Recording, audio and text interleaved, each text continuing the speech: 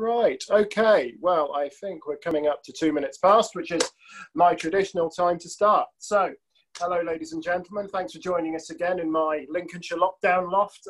I'm Alastair Meiklejon, and this is the Doerr Dallas Valuations webinar. And believe it or not, it's the 9th one today. I need to be careful about the numbers because I've got it wrong on the past two. So I'm fairly sure it is the 9th one. I must say again, as Rachel said, we've had a fantastic response to the quizzes and all the webinars that we've done. So thank you ever so much for all the lovely, fantastic responses that we've got. And I hope they've been informative and they've been fun. So we do love your feedback, guys. Feedback is so important because it points us in the right direction. And again, this week's sort of topic has come from a viewer, so thanks for attending today. But also, again, it's because we're being asked questions. So if there is a topic that you'd like us to concentrate on, then do let us know, because obviously that's really important. And again, if there's ever any questions for your clients, again, shout. That's what we're here for. Which actually, which leads me on to a good point of saying, actually, we're going to, once all this kind of situation is over, we are going to continue with our webinar series. It might not be every week, but we are going to try and still put out content with regards to lots of different things that you find interesting and you feel you'd like us to talk about. So that's all good. So as you can see, joining me today is Rachel Doerr, and we're going to be talking about the article that we put out this week that really was covering what you need to look for in an insurance valuation. And we'll come on to some other points at the end of the webinar. But starting off, Rachel, so it might seem like an obvious question, I suppose, to many, but why do we need an insurance valuation? Well, I think the need comes from two areas. One is obviously an insurer and a broker need to understand actually if they're writing a risk, what that risk is. And then from our point of view, we need to advise the client about value. You know, we do valuations for all different areas such as insurance, we do probate and we do divorce. And we obviously do market values as well.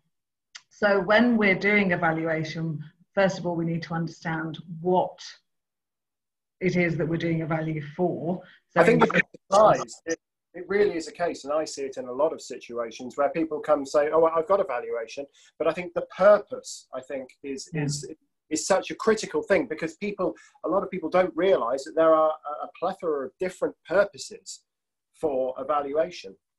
And again, I think that goes down to, on the article that we put out this week, you must be able to see on your valuations that you receive what that purpose is. So from my point of view, our valuations carry on the bottom of each page what the purpose of the valuation is for. If there is a difference, then it will be mentioned within the description. Again, always ensuring that what the purpose is fully visible. And again, the certificate page will clearly state the purpose that the valuation is being done for. And it's really important, because if you're getting that wrong, I mean, we see from again, when we're doing valuations, clients will say, well, I bought it from auction, so I want to replace it at auction. That's fine, as long as the broker is aware of the consequences of buying at auction and how that can affect the client replacing. So, you know, and again, are they using the hammer price to insure it out, or have they made sure that they've built in the premium and the VAT? And does the insurer have a copy of the receipt? Because so many things can affect it. I always remember years ago I was involved in, and this goes back, gosh, to the 80s, there was a sale of Fanny Craddock's kitchen, for those viewers that still remember Fanny Craddock. And it was the contents of her kitchen. So things like wooden spoons, you know, that you could buy in a regular department store for, you know, probably £5, were suddenly making hundreds of pounds because it was hers. And again, it goes back to the Jordan trainers that sold. Well, exactly, yes. Yeah. So things affect value, and it's so important that when we're valuing, it's involved in that. I mean, that actually leads me quite well on to the second point that we actually made, I think, in that article, when we actually talk about what a valuer actually has to consider when appraising an item. So really, it's not just about the item. In many cases, it's as much to do with the person that owns the item.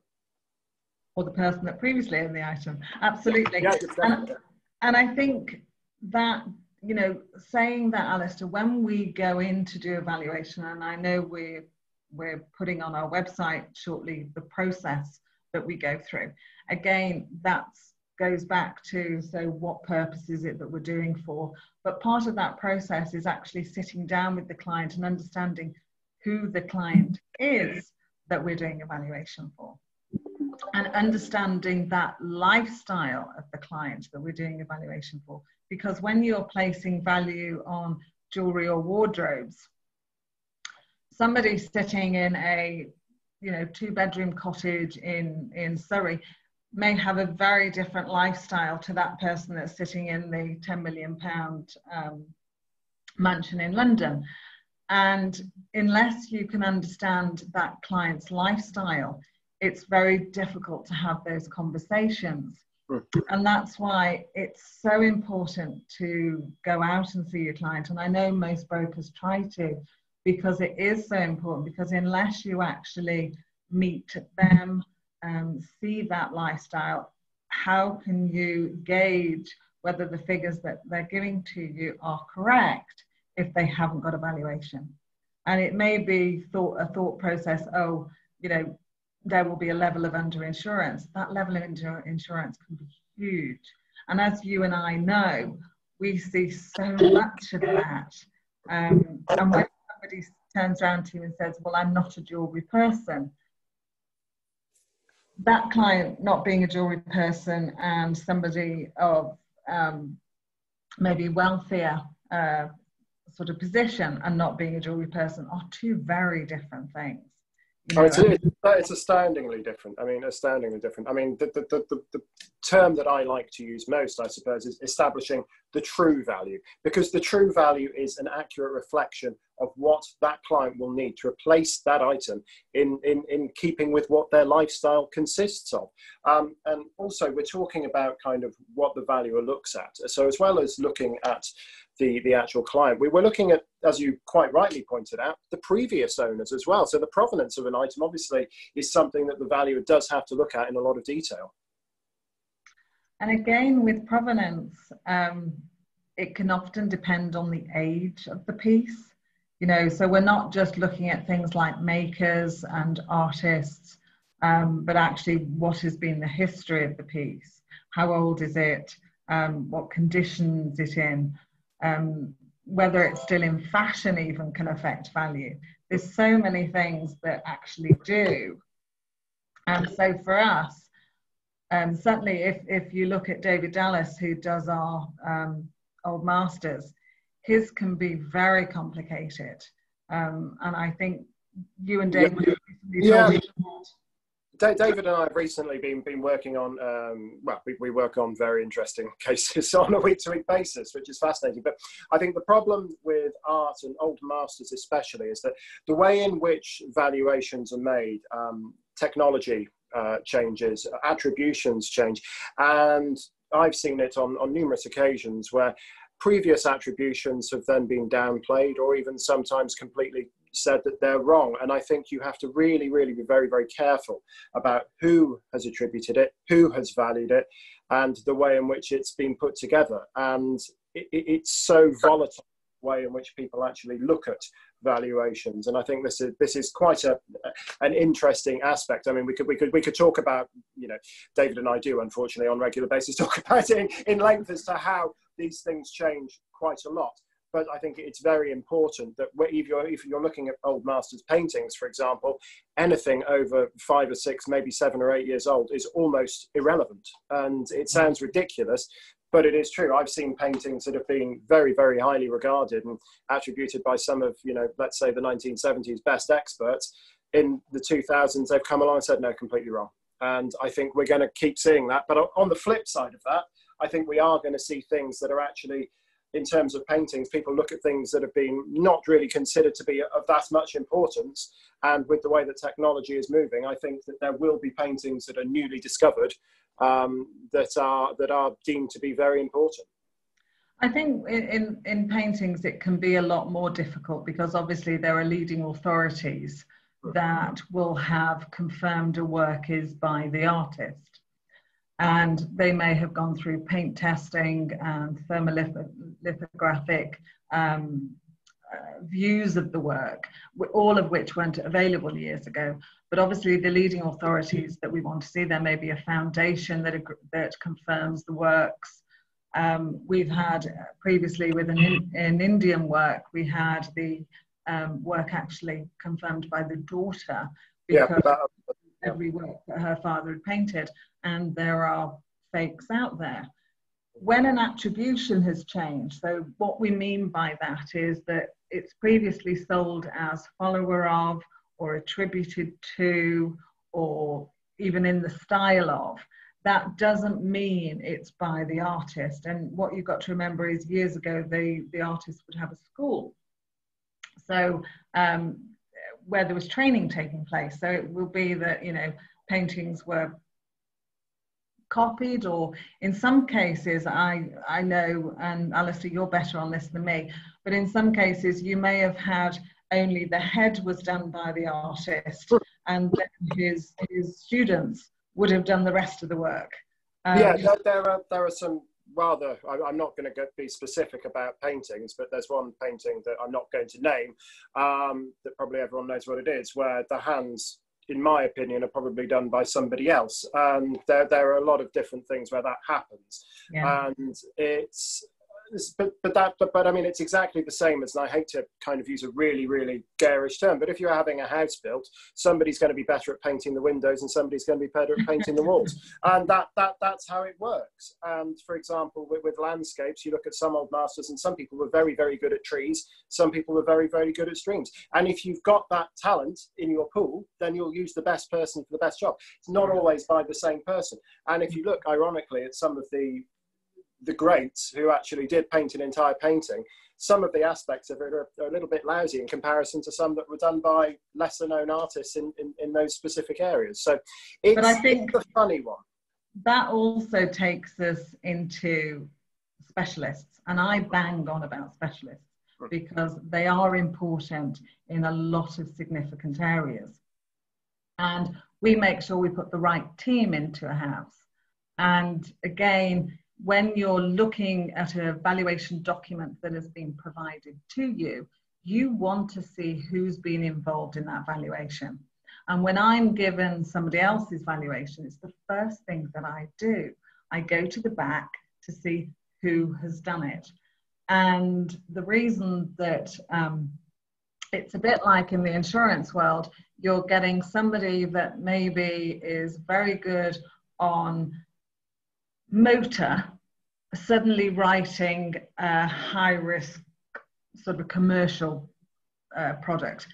They may not have the skills or the qualifications. They may know a little bit, but they may not have enough. And that's really important in our world, is we want to see who's been involved in the valuation, who's done it. The amount of times that I've met brokers and they've said, oh, I had somebody do a valuation, I should have used you. And I go, yes, you should have used me. But I used the local guy. He's very nice, blah, blah, blah. And I totally get that because they may be cheaper. But cheaper isn't always best. And what you find out is actually his skill set. And I recall one that I remember a lot, is because a broker in Birmingham had used a guy I used to work with, and I turned around to him and said, oh, well, he must have had a great collection of furniture. And he said, no, actually paintings. And I went, oh, okay. He was a furniture specialist for 30 years. So what he knows about paintings is probably as much as I do on the back of a fag packet. But hey, there's the internet and he can search, or it may have a potential signature on it. But also I think a very, very important factor is, and I refer to a recent case that I was looking at where a valuation had been done. And the valuation had been done by somebody that was actually an antiques dealer. So they ran a shop, and they were obviously interested in quite a lot of the items that were in the property. So this valuation had been done, everything completely downplayed to a point where I almost felt sick because it was just so wrong. And it was quite clear that it was from a certain situation where these items were due to be sold. And obviously, the valuer had put a value on these items and then made them an offer to actually buy the items. There were two 40 grand paintings in there that had been listed as, £500 prints or something along that. I can't even remember, it was that bad. And the point is that when you're looking at valuations like that, you almost have to disregard them, because either there's an ulterior motive behind the valuation, or they just don't have the knowledge to actually, go there with it. So I think, again, that goes back to who's done it. Is it in their skill set? Who is the company that you've actually used? You want to see on a valuation document their registration. So when we're talking about those documents, because that was something that we spoke about in the article, and what it should actually look like. So obviously we should have the valuation company's name, and I'm assuming, Rachel, you should be able to look them up and find out that they're reputable and go through that kind of process. Yeah, do you know what? Again, it's sort of one of my bees in my bonnet, that it's not always done. And it may be, as a company, you've always used these people, or you've always used this guy. And he may be very nice. All of our valuers are very nice, and all the people I used to work with are very nice, but it may not be in their skill set. So you really need to be using somebody that's independent. And you need to know that they are a reputable business. And again, I'm always happy to, give anybody anything they want. If they want to see, they can see. We regularly give copies of our PI insurance. Like any business, you have to have professional indemnity insurance.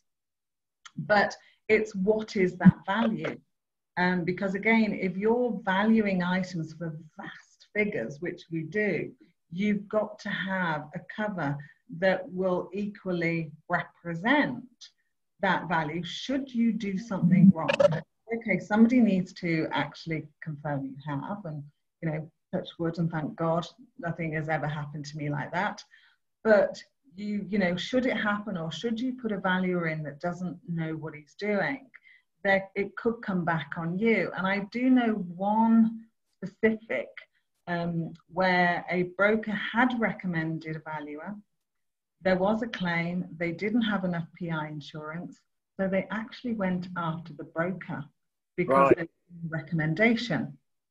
And, I understand that brokers don't always have time to check out third parties, but that's what we are. We're a third party provider. We do a service for people, allowing clients, so we're going into clients' homes, and you need to make sure that a third party just is the right person. It's not just because he's nice, or my mate referred him, or he's done a job for somebody else. It really is checking them out. So if anybody wants copies of my PI insurance, I happily give it. I think a big thing coming out of lockdown, and obviously with things changing, I think a lot of it, there will be a lot of kind of emphasis on reputation, and reputation of brokers, reputation of insurers, and the reputation of values in the way in which they kind of dealt with certain difficult situations during this whole kind of fiasco of a current pandemic. But as you quite rightly say, the reputation falls on kind of us as valuers, and in having that, I mean, we're very lucky. We're recognised by most of the insurers, and the insurers actually do make sure you've got your PI insurance. So, we regularly work with the likes of Hiscox, Chubb, Cavea. We do valuations for XL Catlin or AXA XL, but it can be often through the client. We're very lucky with the brokers that we support, but it just is, again, something that you just need to check out. So not only are you sort of looking at that document that says who that company is, but you want to see that who the valuer is on there. You want to see that There's a full detailed description of the piece. There's photographs that identify the piece, because again, if you're underwriting... It still surprises me that I've seen valuations in the past few years that have been done in the past few years, where you're talking items that are, you know, not huge amounts of money, but 20, 30,000 pounds that don't have photographs. And you do start to wonder what possible reason could there not be to photograph these items? I started putting images in valuations in around about 2006. So that's really, if you're not seeing images, then really my advice would be a valuation should carry one, because again, it just confirms what the item is. I mean, we'll come on it when we look at the kind of when somebody suffers a loss. But again, the key point of it is to be able to identify items, and I think that's one of the most major kind of aspects of it. But we'll just finish first on the actual instructing of a valuation. So in terms of the firms that, you know, should be being used for these valuations, Rachel, we covered the insurance side of it. I'm assuming T's and C's and rules of engagement obviously should be a fairly important factor before you decide what to do. I mean, we actually rewrote ours, November last year, which was part of our insurance actually. So terms and conditions are very important. I'm very lucky that my other half is a lawyer, so I slightly get free legal advice, but it does help that you know, you need to make sure that those documents, every valuation that we confirm to a client, we send a copy of our terms and conditions. We also have service standards that we work to. So again, what as a client, you don't want a valuer going out there and then carrying it around in his briefcase for 4 or 5 weeks. Jane, which we see all the time. You wouldn't believe it. Auction houses tend to be the worst, but again, because it's not their initial focus. You know, we are purely a valuation company, where auction houses are basically looking to sell, and that's what they do, and that's, you know, they treat the data with that in mind as well, which is also maybe not appropriate. But you know, we have service standards that we work to. We turn our valuations around within 20 working days to draft. We will give a quote on every valuation that we go out to. I don't like surprises. I'm not a surprise kind of girl. And I think our clients, certainly when money is involved, do not want to see a quote or an invoice that they didn't expect. It ruins a relationship, you know, and it's just not worth it. So hence we go out to large valuations. We'll go on meet the client, have a chat, work out all those questions that we need answering in preparation for evaluation. But also, you know, we make sure we give a full quote so everybody knows what.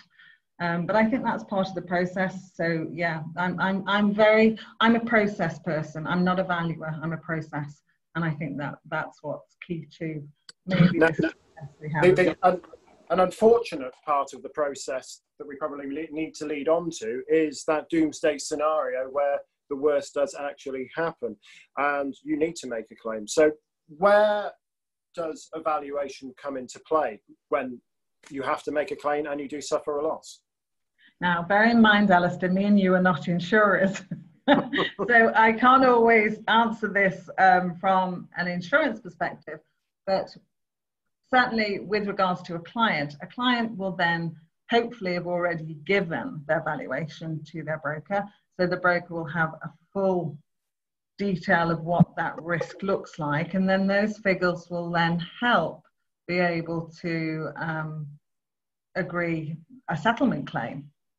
Also, again, photographs are involved. So I've had clients before that have had jewellery break-ins, and they've asked for copies of the images, and actually we've helped them. We've sent them up to whether it's the art loss register, or there is actually a watch one as well. Yeah.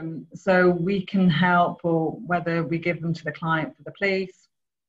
So very much it's part of that whole process, but it does give a true value of what the broker needs to, or the insurer needs to pay out on. I think as well, if a client has had a valuation, even if it's 5 years old, 10 years old, it should state what it is, and it should state a value. So even if we had to go back in time to help a loss adjuster come up with a value, the fact that a valuation has been done at all will help.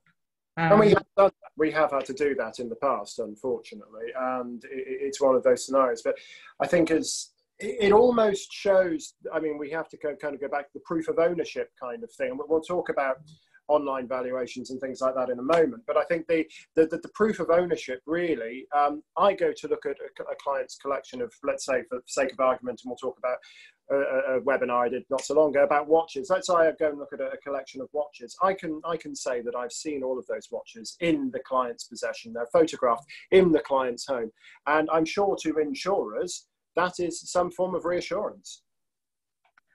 Absolutely. I mean, the amount of times that we will use a previous valuation and you'll go and value it, and the item isn't what it said it's supposed to be. And we did a embassy in London about a year ago where the painting was actually a huge amount better than what it had been classed as previously. Yeah, so that could have caused a problem. Just like that, strangely to talk about embassies, I won't mention anything specifically, but I've been involved in situations whereby large organisations such as that may not actually have those things in that specific office anymore. They've been moved, and you look at the valuation, and in fact things from other offices or things from other embassies potentially have been moved in and out of buildings, and they don't accurately know what's there because it's been so long since the last one that they can't really tell what's there and what's not there. And obviously they can't look at a painting and go, oh, that's such and such, that's what it is on the rundown. It's a tricky one.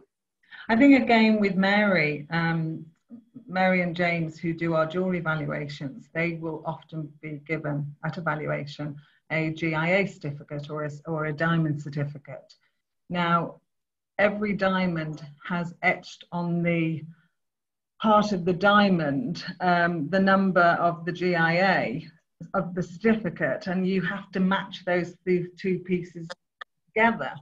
And the amount of times Mary has got a diamond certificate that actually has nothing to do with the ring that she's valuing. Now, you can't see that in a online valuation.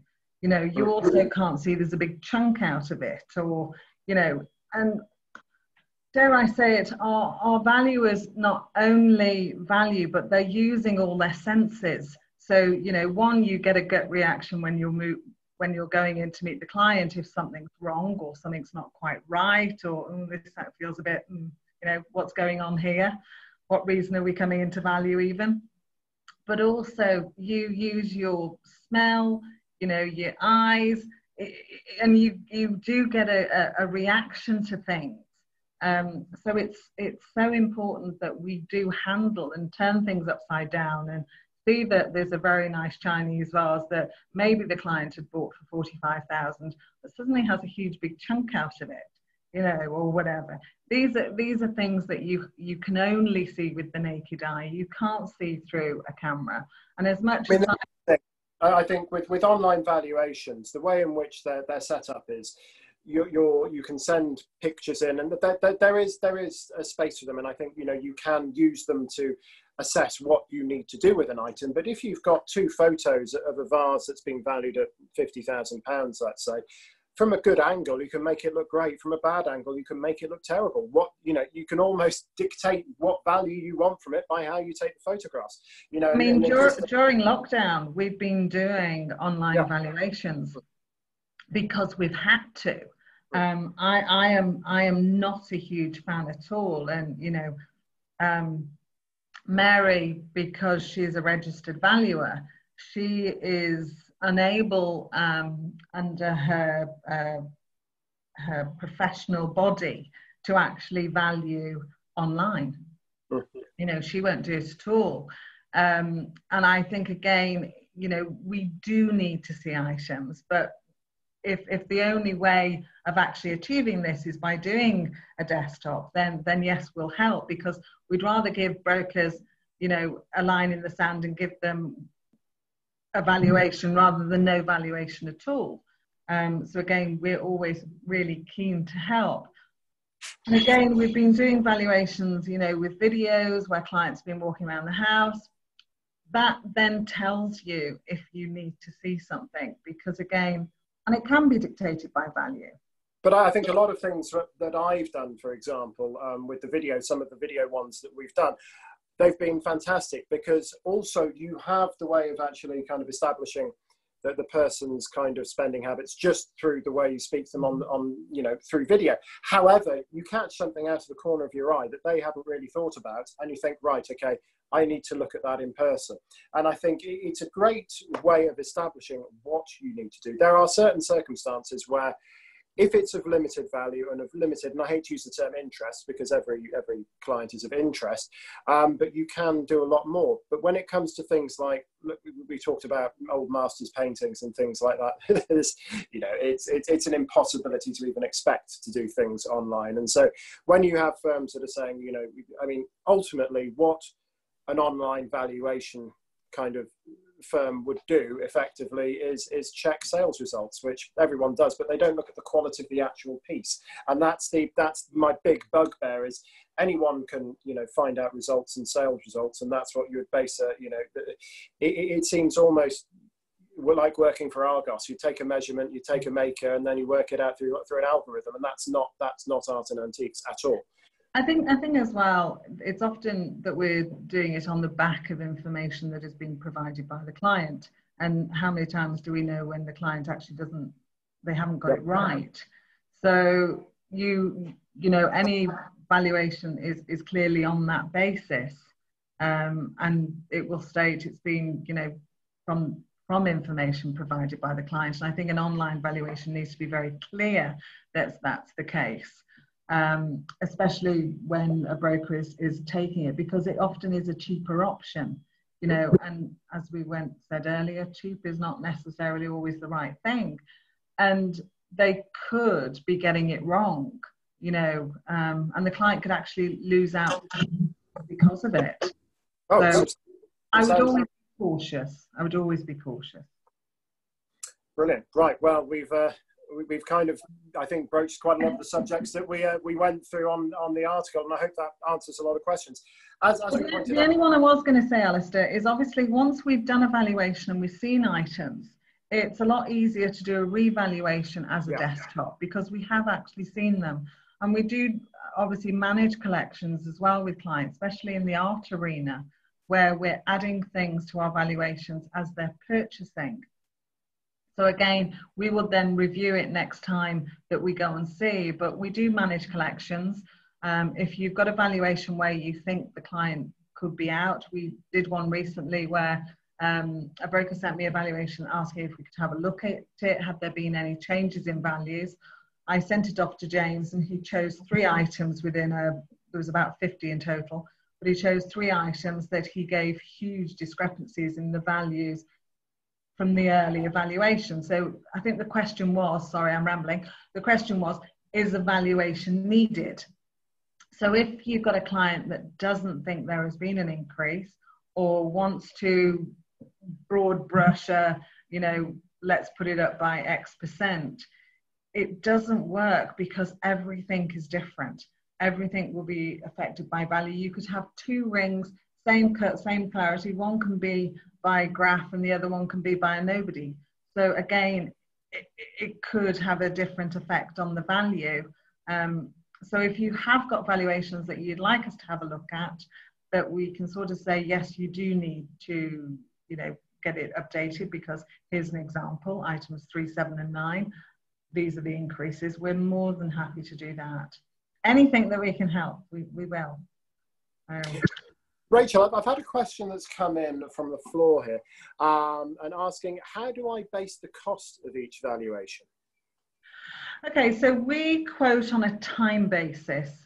You never want your clients paying for valuations on a percentage of value. It's so wrong and shouldn't be done, and it it creates people to put higher values than what is necessary.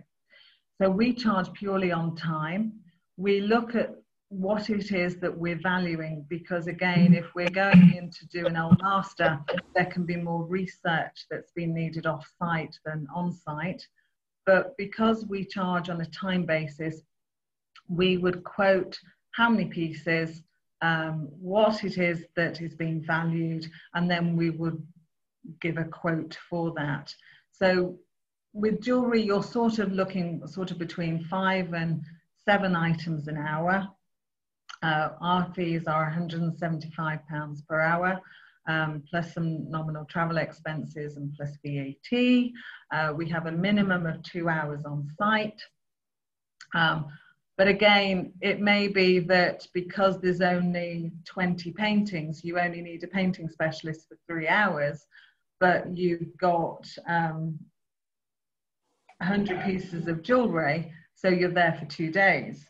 So it all depends on what it is, which is why we quote for each job. So clients know, one, the time that they're going to have to give a valuation, because again, that's really important, and how, you know, what our specialist is going to need with regards to off-site work, if any is involved.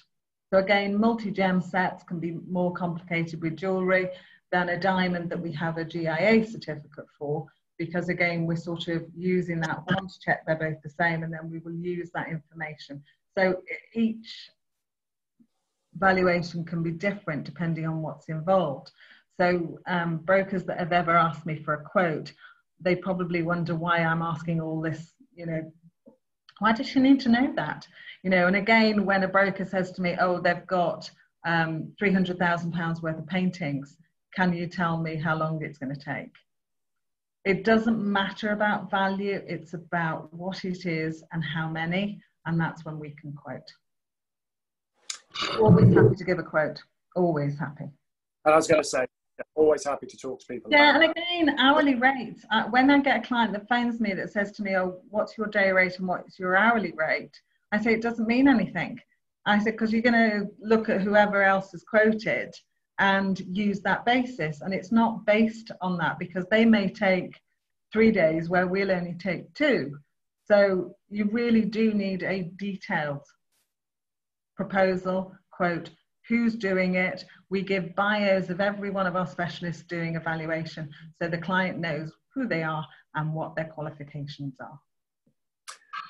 And whilst we're on the subject of doing things, so we're now getting close to June the 1st, and thankfully, with the current situation, it appears like we're coming back, Rachel. We are. I'm delighted to say that we've got inquiries in, and I'm starting to book appointments. We're being terribly careful. You know, we realise how serious this is, and we're going to be going through testing with our valuers, which we're doing next week. Yes, things can change on a day-to-day basis, but we're very keen that they go through that. We will be wearing masks, and we'll be wearing gloves, and we'll have sanitizer. We're not going to be using public transport, so we will be having a conversation with the client over that. You know, do they have parking? We will phone you when we're outside the property to let us in. We'll have a conversation the day before to take them through the process, to ask all those questions that we need to ask prior to arrival. We understand that, you know, it's very delicate, and we've got to go through that process. We'll be asking clients if they've got jewellery to lay it out on the table prior to us arriving, so again, we don't have to get very close.